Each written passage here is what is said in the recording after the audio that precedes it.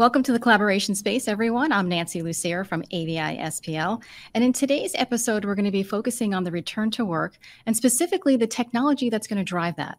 And to help me do that today with me is Christopher Gazdic from Liberty AV. Hi, Christopher. How are you today? Good. How are you doing this morning, Nancy? Good, good. So, Christopher, can you share with me some of the trends that you're seeing for the return to work? Absolutely. Yeah, definitely some of the trends we're seeing for return to work is definitely technology focused. Smart buildings is the best word I can use to describe it, right? So what these companies are looking for as they are deciding their return to work strategies, right? A lot of them are starting to adopt hybrid models with, reserving spaces, going to the office, right? So you're going to see this major shift in trend for the technology to support those efforts. Sure. This includes health and safety, digital signage, scheduling panels, and occupancy sensors, et cetera, to support that model. So obviously the whole story is, you arrive at the office, you've got the thermal imaging, scanning for any high fevers. Also the tracking of visitors, a lot of registration programs or software to register visitors, keep track of everybody coming in and out of the office, who they're seeing to minimize risk and exposure. But then once you get into the office floor, the whole traditional model of assigned desks is kind of changed, right? So now you're showing on site, you're Sure. reserving a desk to use for the day, right? So there's the integration of Office 365 to reserve those spaces, the digital signage to tell you where to go, what's being used, right? And definitely the occupation sensors. Mm-hmm. We've seen a couple models where they're putting one at each desk, so they know when they're being used, when they're not being used. So all the tracking purposes at the end of the day for utilizing those spaces. Yeah, a lot of different things going on, and hybrid work is certainly the word of the day, right? Yep, Yeah. absolutely. So, Christopher, do you see that our AV and UC spaces are going to need to change as well? Yes, absolutely. So the other trend to support that is, and it's always been this trend before COVID, and it kind of accelerated, was the standardization of spaces, right? Especially global footprint.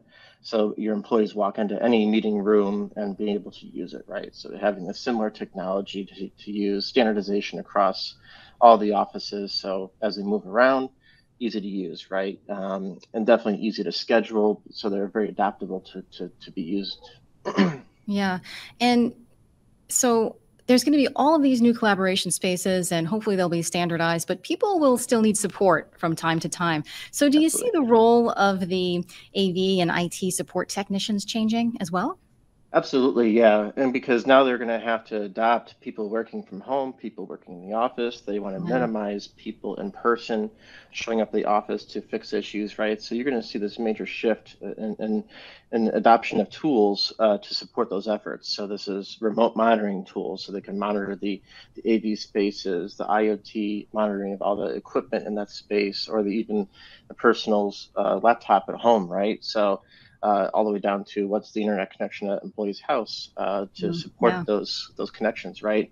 But also minimizing having someone actually go on site. So having these tools to troubleshoot the room or the equipment remotely, whether or not it's recycling the power on a certain device remotely, so reducing truck rolls as much as possible, but also streamlining that support as well, right? So with those remote tools and ticket management, if you do need to roll a truck, you know exactly what needs to be done, right? So you're minimizing that time on site, you're Mhm. minimizing the labor hours to actually resolve the issue and get that space up and running again. And then communication, right? So obviously, Mhm. whether methods of communication that you can implement to support those models, whether it's a QR code you scan with information on that device, how-to videos, and be able to trigger a phone call through that same experience to your support desk, right? Mhm. Just streamlining that whole remote support. And it sounds like remote support is going to help us with our health and safety too, right? Because the less time you need to Yes, spend in the room, the safer you are. exactly, Yeah. exactly. And I like the idea that you mentioned of the QR codes with, I can get help just, with my mobile phone. That sounds great. Yep. So, all helpful information to share. I want to thank Christopher Gazdic from Liberty AV for joining us today. Thank you. You're welcome. And also, of course, want to thank all of our listeners for joining us today. And don't forget to subscribe to our YouTube channel at AVI-SPL Info. And if you want to listen on the go, you can subscribe to the audio version of our podcast, The Collaboration Space, on Apple iTunes, Pandora, iHeartRadio, or your favorite podcast app. Until then, I'll see you next time.